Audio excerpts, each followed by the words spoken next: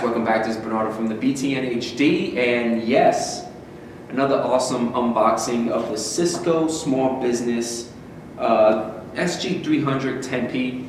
The reason that we got this is because I think I did a video with you guys on a 8-port, I think it was a Netgear PoE switch. But the problem was with that, I wasn't able to expand. I was only able to connect 4 PoE devices, and that's it.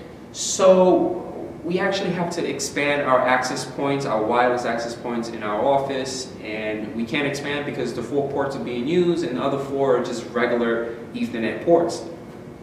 So we did a little research, and as always, Cisco is a good brand. It's very expensive as always, but I'm really happy with this one because it's 10 ports, 10 ports straight is PoE. So that means if we need to expand in the mid-future, we have enough ports.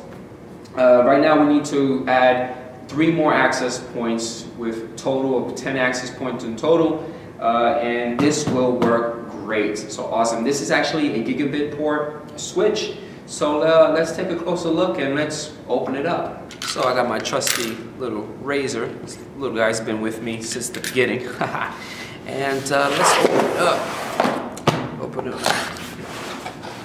Let's see, what do they have in the box. Oh, can't you guys feel the power? Well, very self-explanatory, you know, they always comes with a nice little manual. And now this is the SG300 10-port PoE is actually a managed switch.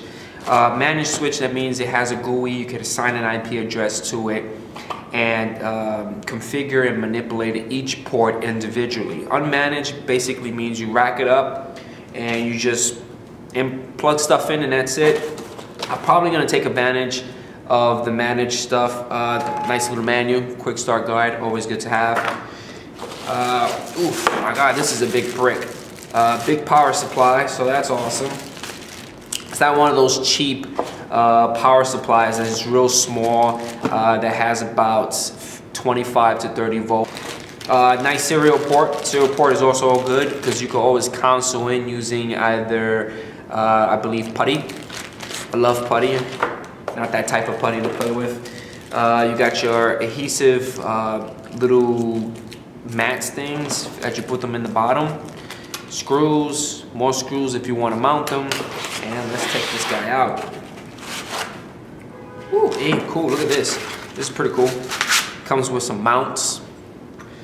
Mounts are pretty cool. The mounts is, most likely I'm gonna mount this guy on our rack server, so I really gonna be needing those mounts. And here we go. Ooh, so pretty, so nice, so awesome.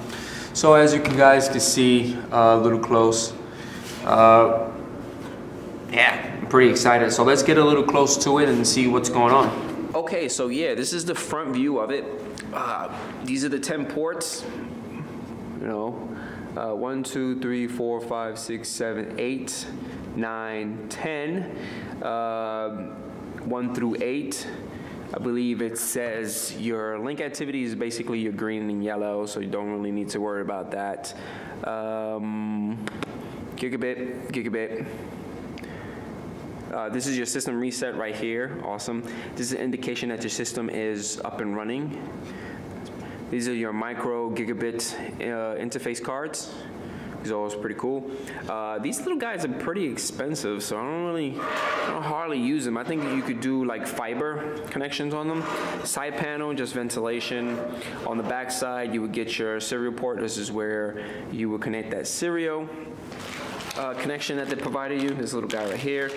The problem is a lot of laptops nowadays don't have a serial port. So the only way that you can get this if you go to Best Buy or one of those electronic stores and purchase one with a USB to serial port. So you can console in that way. And then when you do a putty, just make sure you switch your comp to, I believe normally it's comp 4 or comp 5. And this little guy right here is the power supply. So I'm pretty happy with the device. Pretty soon I'm gonna be racking it up and rearranging and do some little bit of wire management. You guys know what I mean. When it deals with wire management, everything has to be clean and organized, and most likely I have to upgrade our topology to make sure everything is correct.